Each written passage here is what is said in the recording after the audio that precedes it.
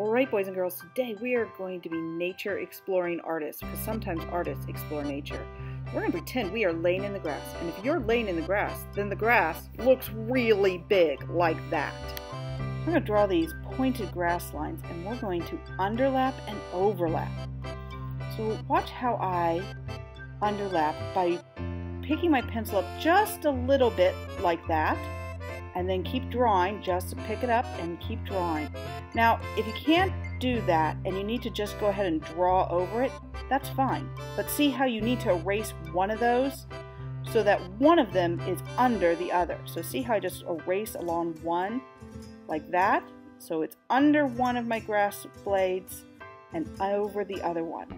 I'm going to show you again with some more grass. So I just drew right over that, and then I'm going to erase inside of one of the other blades so that it looks like it is under the other. This is all about overlap, underlap, overlap, underlap. You want to overlap and underlap your grass blades because blades of grass, they are all mixed up together. Then we're going to draw some cute little bugs, all kinds of cute little bugs that you want to draw. And we're just going to draw some just simple little bugs. Here's a little ladybug. And you're going to draw them crawling around on all of this grass that we have drawn here. I'm just going to draw some more. I'm going to draw a little ant. Right there like that. And I'm going to draw another ant like it's a little part of a little army of ants. Remember to erase anything that the bug is overlapping. So I'm going to erase that so it doesn't look like my bug is transparent. Because bugs are not transparent. That would be silly. And I've got a little worm here at the bottom you can't quite see. Next thing we're going to do is we are going to trace everything with black marker, now, or with marker. We're not going to actually color in with marker, we're just tracing with the different colors of marker. So like you can see my red ladybug was traced with a red marker. I need another bug here. I didn't have enough bugs, I felt. I'm going to draw a butterfly right up there in the sky. Tracing it with black marker, the colors that I'm going to then later color in with crayons. You're also going to trace all of the grass with green, and it's going to be the same color marker.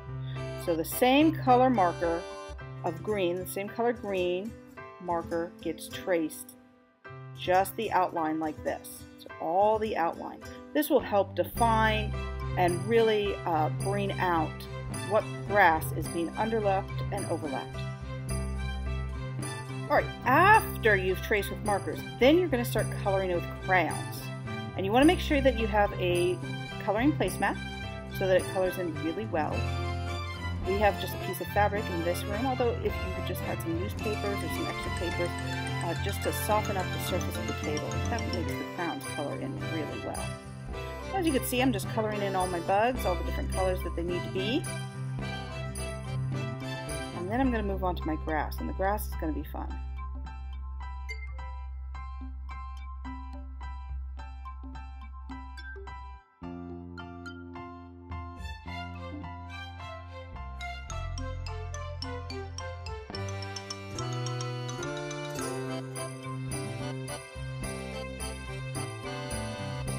Alright, so I've colored in 3 blades of grass with 1 shade of green.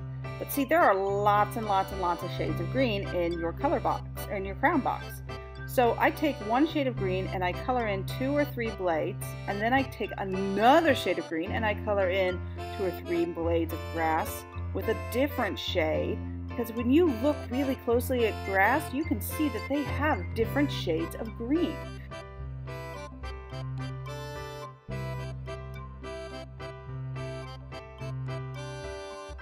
So after you're done drawing in all the grass, all different colors of green, and there are so many different colors of green, it's really fantastic, then we're going to draw a bug really big, like you're looking at it with a magnifying glass.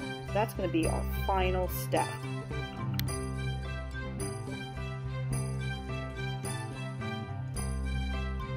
Alright, so here's the last step. Now I'm going to give you a white piece of paper with a circle around it, and that's going to fit inside the gray piece of paper. And then you're going to draw a bug really big. Fill that whole piece of paper with the bug.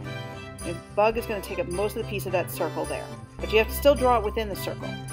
Then you're going to, just like we did with the grass and the other bugs, trace with marker and then color in with crayons.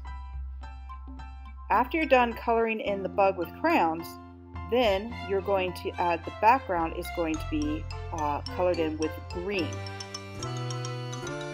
so that it looks like the bug is on a blade of grass.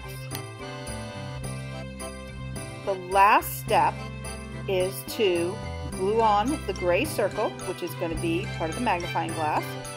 Glue it on so it lines up. Trim the white paper very carefully. Just trim it like that. And then glue it on to a blade of grass like that so it looks like it's magnifying. And the handle for the magnifying glass. And then you are all done.